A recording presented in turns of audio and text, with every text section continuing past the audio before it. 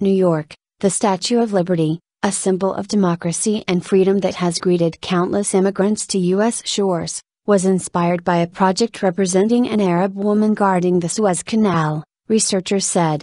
The recent findings are especially startling for some in the United States amid a heated debate over the arrival of refugees from war-scarred Syria and other Muslim-majority countries.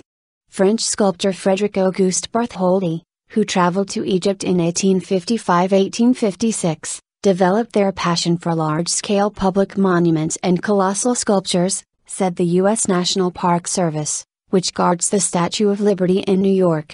When the Egyptian government sought proposals in 1869 to build a lighthouse for the Suez Canal, Bartholdi designed a huge statue of a robed woman holding a torch, which he called Egypt, or Progress, brings light to Asia.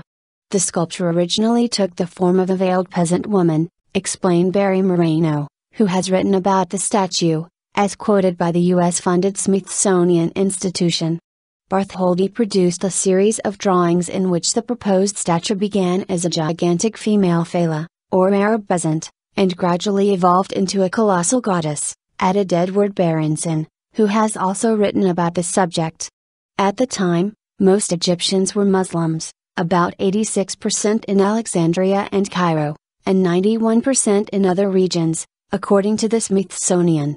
Bartholdi's second chance came when French historian Edouard de Lablé originated the idea of a monument presented by the French people to the United States representing liberty enlightening the world.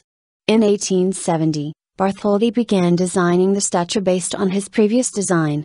It was inaugurated in 1886,